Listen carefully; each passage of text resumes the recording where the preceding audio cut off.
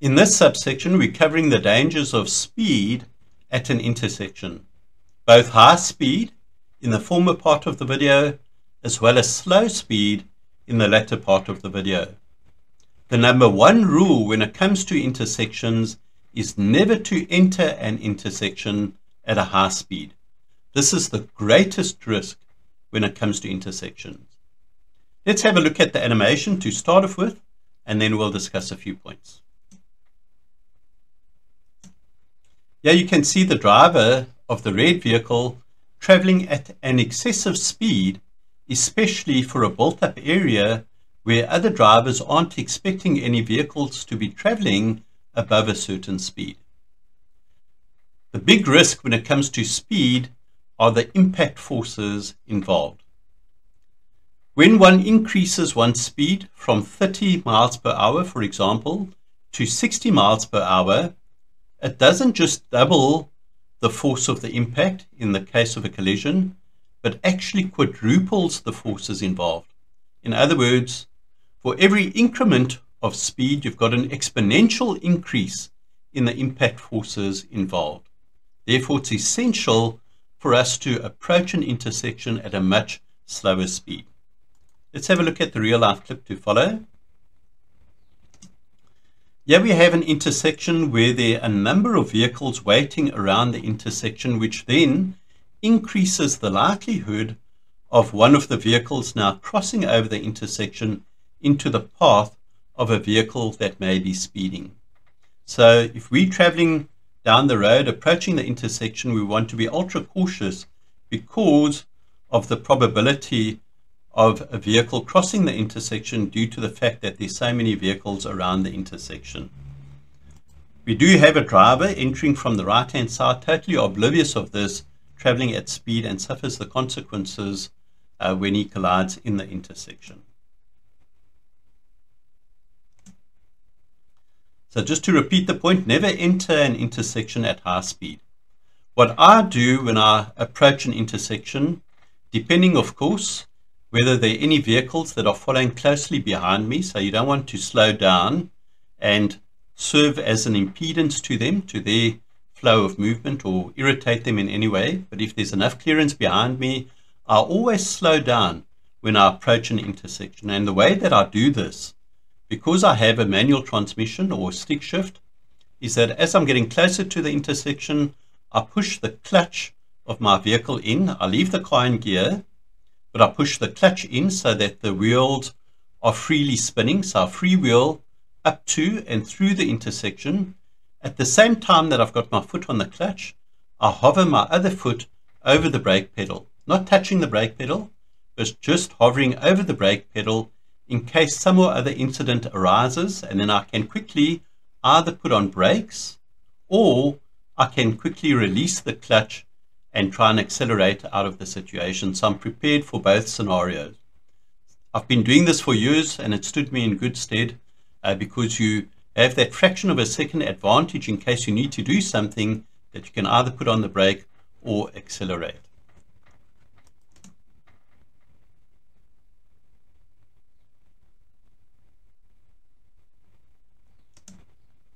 Next real life clip, we'll see that in fact, two speeding vehicles that are approaching from the far side.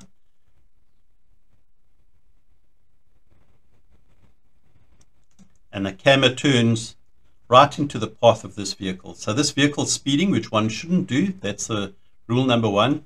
But obviously for the camera, he needed to make sure that the path is clear before turning across. You can see this vehicle has its headlights on, but we can't always expect that others will do the right thing. So if you're this driver, don't just speed through an intersection assuming that others have seen you and that they will do the right thing, as is evidenced in this clip.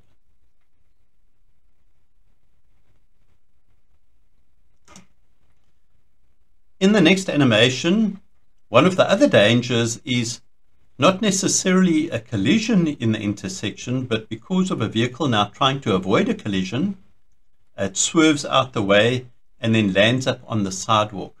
And that could pose even a greater risk and danger because of pedestrians perhaps being on the sidewalk, maybe a mother pushing her baby in a pram and she just happens to be in the path there. It could be that there's a bus shelter over here, a whole lot of people waiting for a bus to arrive, and so the vehicle swerving off could collide into them, and who knows how many fatalities there can be. But that's the other danger.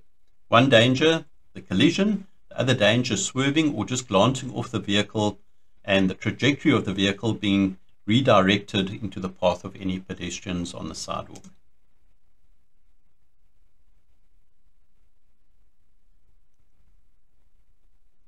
So there we can see exactly that situation in this real life clip.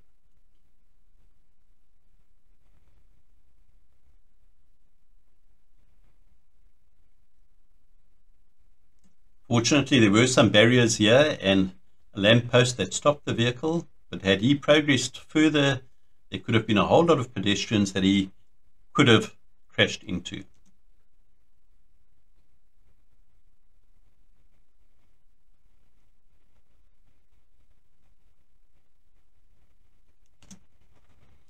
This last real life clip I've just included for interest's sake, because what happens here is that there's somewhat of a hill or a bump that the road forms over here, and so if there is such an intersection and you approach it at speed, there's a good possibility that your vehicle could actually take off from the ground, as we'll see when we run this clip, and so could actually take off into the air. When you come to land, you may not land straight, might land slightly skew, and that will shoot you off either into the sidewalk or into other vehicles. So we've got to be cautious if it is an area that we travel in where the road does form humps.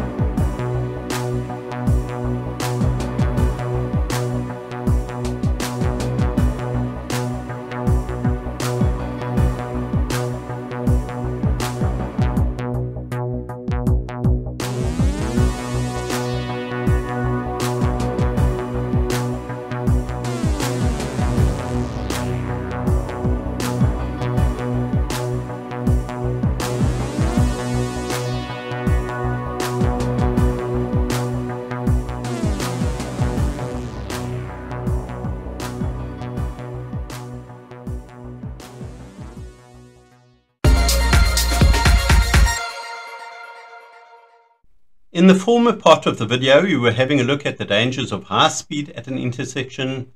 Here we're covering the dangers of slow speed. Now this forms a danger because when a vehicle travels too slowly through an intersection, they expose themselves to the risk of a collision or impact simply due to the fact that they're spending more time in the intersection instead of clearing through the intersection fairly quickly. That's what we see in the first animation. Driver of the red vehicle too slow and spends too much time in the intersection and increases the risk of a collision. You see this in the real life clip as well. So this vehicle traveling far too slowly to cross the intersection for the oncoming vehicle. Had he traveled quicker, there wouldn't have been any incident, but too slow and lands up colliding.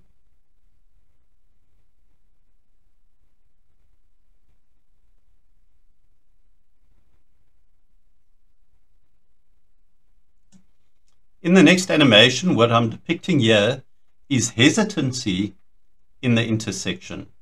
So never hesitate, because when you hesitate, decide to stop and then go, or go stop, not sure what you're going to do. If you're unsure of what you're going to do yourself, then you can't expect any other motorist to be able to predict your movements, and so they're going to be just as confused as what you are and not know how to take any corrective action.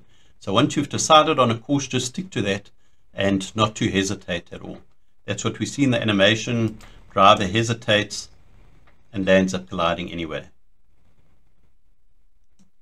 So yeah, we've got this vehicle turning through the intersection, decides to put on brakes, just touches his brakes, and then decides to go, but lands up colliding because when he does go, he's traveling too slowly, doesn't accelerate to try and get out the way.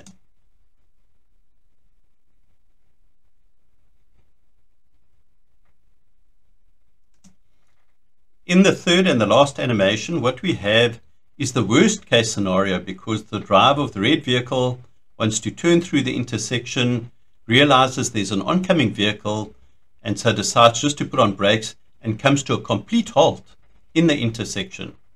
So now if you've stopped in the intersection, you're really increasing your risk of a collision because you're spending all the time now in the intersection. You're not having any movement in order to try and get out of the way. Once you've come to a stop, to try and pull off then is actually going to take you a lot longer.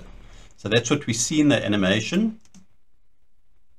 Driver panics, just puts on his brakes, and there's a collision. So we'll see that in this real life clip as well. It's a worst thing to do, never to stop in the path of oncoming vehicles. Either to brake, to avoid them if you can, but the best thing to do is to try and accelerate through the intersection. I'll explain why.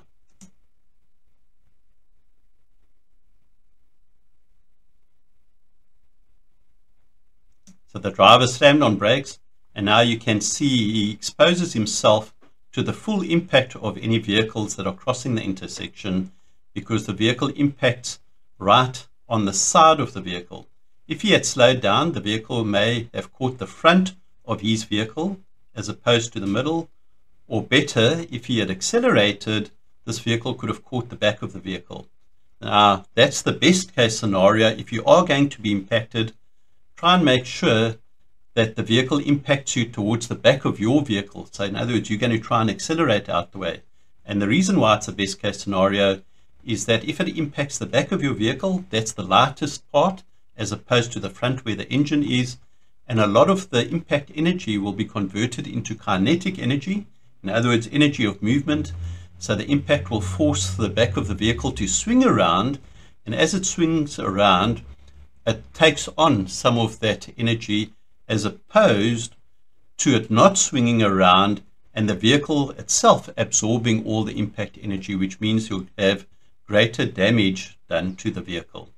If it's impacted right in the middle, well, then it's going to take a lot more of that impact energy, not converted to kinetic energy, but also you either as a driver, passenger, or passengers in the back, you stand the risk of being directly hit by the impact energy, and so a greater risk of injury as well.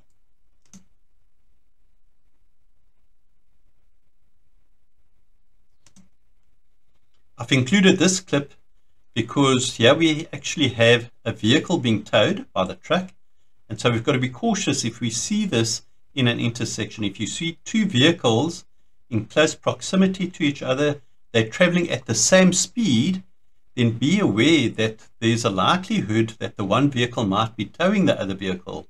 So in other words, you coming along from the far side here, you're not going to be able to try and make it between these vehicles because of the tow rope, and so that's going to cause a lot of complications.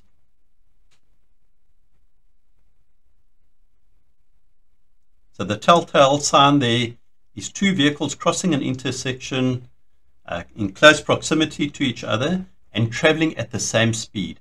So you may not be able to see the tow rope unless they've put some nice indicator flags to alert you to that, but you see in this clip they haven't done that, so it may not be that visible, the tow rope, but expect if you do see that two vehicles close to each other traveling at the same speed, there might be a tow rope between the two of them, and so just be cautious of that.